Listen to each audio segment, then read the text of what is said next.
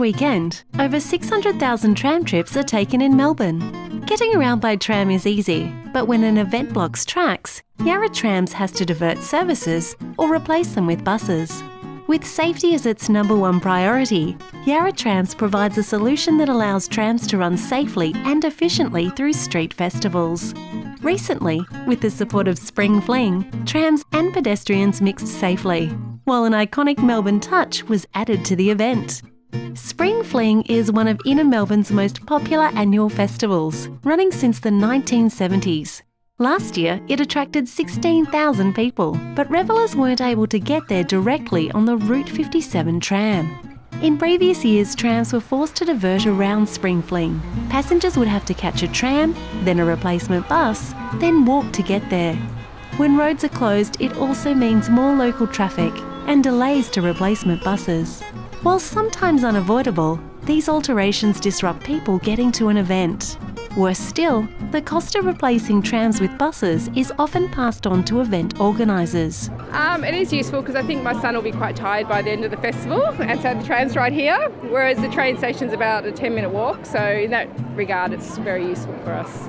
It was very useful because we took it on the CBD and we're here now, so it was just 10 minutes.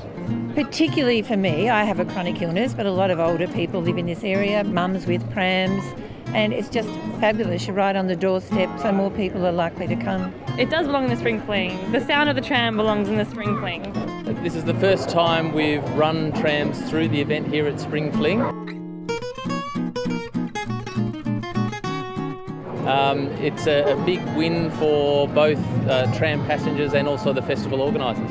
So where we're dropping them today is right here behind me. It's right in the middle of the festival. We've got festival events down that way, festival events all the way up the street. So people can get off, they're instantly in the buzz of the festival, they can wander around and start enjoying themselves.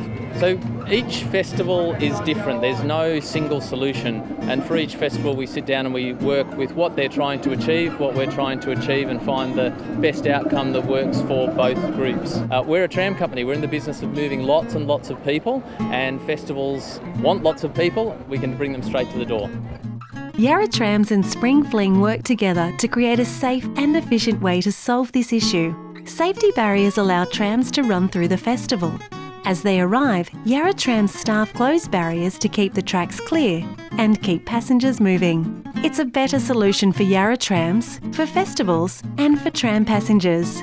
Easier, quicker, cheaper, fun. So the best part of having a tram here is being able to drop people within the festival site.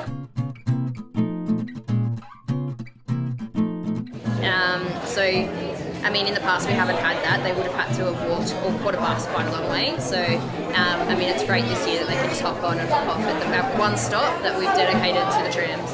Yeah, Errol Street's, it's a very old street and very old-fashioned looking, and the tram's always been part of it. So it's pretty important to have the tram coming and going. And I think it looks great. Because it's such a key part of Errol Street, it's a great thing to have. And then, we've been able to make it safe as well through working with Yarra Trams.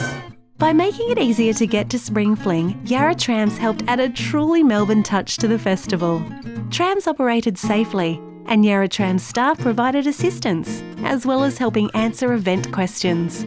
Like with Spring Fling, Yarra Trams can deliver positive outcomes for organisers of festivals and events around tram lines. Talk to us today about getting more people to your event safely, quickly and cheaply. Visit yarratrams.com.au.